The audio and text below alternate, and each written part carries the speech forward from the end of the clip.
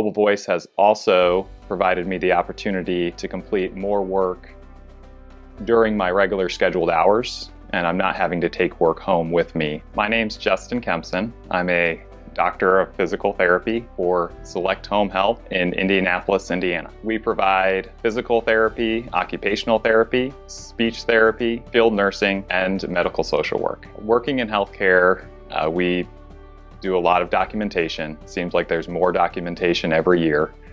And typing that all out within the clinical setting can be difficult, especially in the home environment where you don't always have a spot to set down your computer, you don't have a desk to work at. Well, there was a lot of documentation that needed to be done, so I was taking a lot of work home. We started using Envoke about 1.5 years ago. We were looking at a way to try to complete our documentation within the home environment, so completing our documentation on site. I felt that Mobile Voice was ready to go pretty much from day one. As far as the medical terminology, they had everything that I'm going to say, including some of the more complex medical terminology that I use. I try to use Mobile Voice every visit.